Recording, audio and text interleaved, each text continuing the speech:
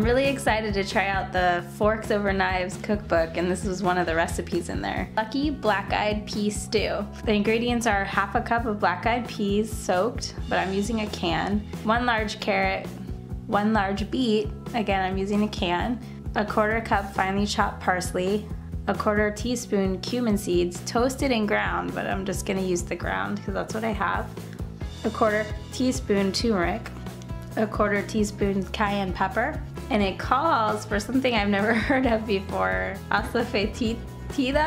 I don't know how to say it, but it's 1/8 of a teaspoon in there. I think it's supposed to help bring out the cumin.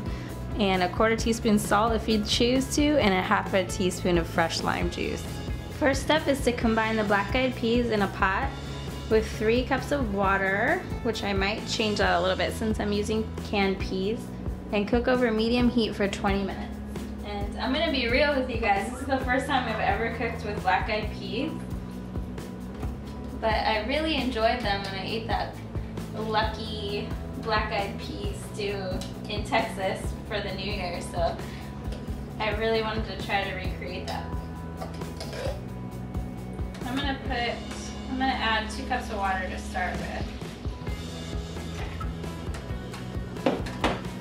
Turn it on medium heat.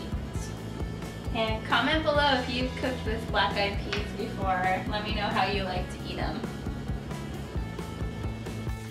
Next step is to chop your carrots and your parsley.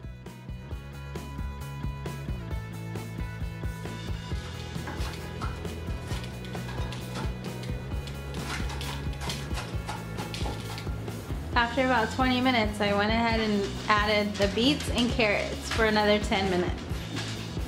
Next, I'm gonna go ahead and add the parsley and the turmeric, cayenne pepper, and cumin. So here's the 3 spices.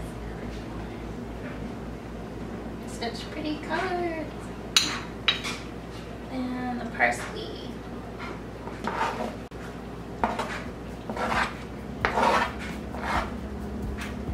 And we're gonna let this simmer for about 5 minutes. It's smelling really good. And let's go ahead and add a little bit of salt. So I am placing this over some leftover rice that I had, but you can eat it by itself, you can put it over some salad, whatever you'd like. And we will finish up with a squirt of lime. Enjoy!